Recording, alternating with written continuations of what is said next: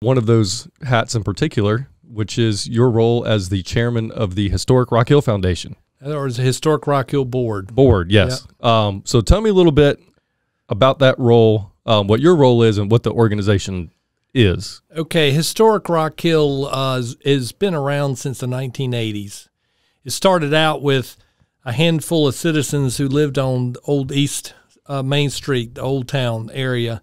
And Rock Hill at the time was going through a renaissance where they would the corridor on Main Street was being zoned commercial, and a lot of those old classic beautiful houses that were built, 100-year-old houses, were being transformed into businesses, and they were losing a lot of their historic significance. So the residents of the time got together. They saw themselves meeting at zoning meetings all the time, and next thing they know, they started getting together on Friday nights, neighborhood picnics, and started scheming about doing ways to preserve the history in Rock Hill. And then that's what they started doing. They got to the point in the 80s where they were actually helping families buy these old houses to facilitate the preservation projects, and started giving out awards for the best preservation award and whatnot. And then about in 2005, the historic White home, the White family house, was available. And the White home was arguably the most significant, one of the most significant historic houses in Rock Hill. Mm-hmm. When the family it was the end of the rope for the family. Historic Rock Hill was able to get the resources together, purchase that house in 2005, spent the next 5 years refurbishing it, raising the money.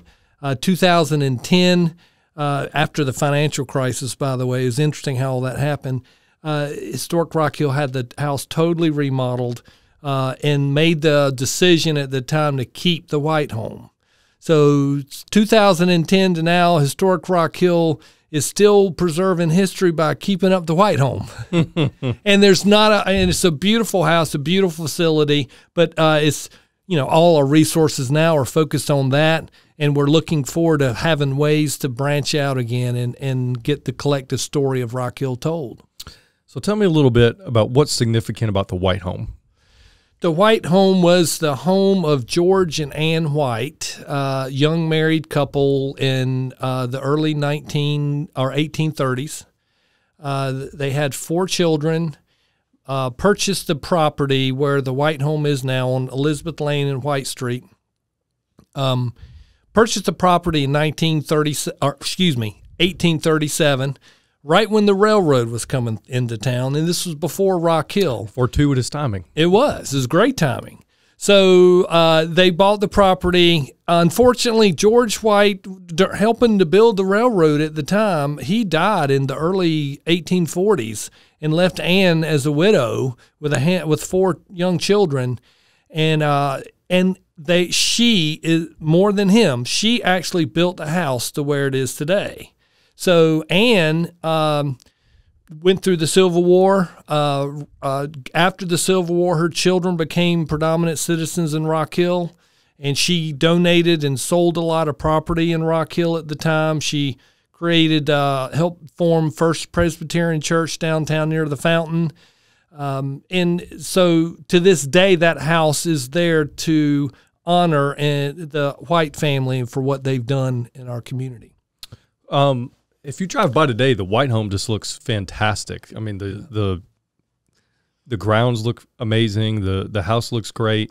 How did it look when y'all first, or when the Historic Rock Hill first took over the property? Well, I remember growing up with the White family. I mean, the Whites who lived in that house went to church with us at First Presbyterian, and so they had kids, and we go over there and hang out and play.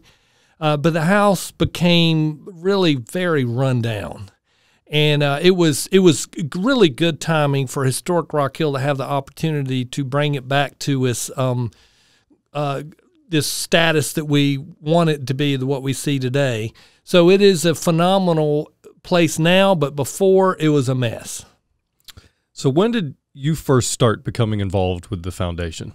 I was started with Historic Rock Hill actually before the White home, and rotated off, but got back involved again about 6 or 7 years ago. Okay.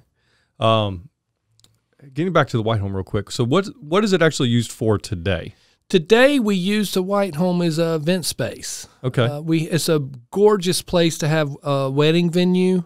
The gardens outside are phenomenal, as well as any other corporate events that we have in downtown Rock Hill. It's one of the very few green spaces, is 4 or 5 acres of green space that's in downtown Rock Hill today. Yeah, it's absolutely beautiful. Yeah. What times is the White Home ever available to the public for a tour, just to come see it and kind of learn more about the property? Yeah, we are. During the summer hours are kind of scarce, so it's always good to go online and give us a phone call to check and make sure. But if you'd like to get organized tours or drop by, we're constantly facilitating that.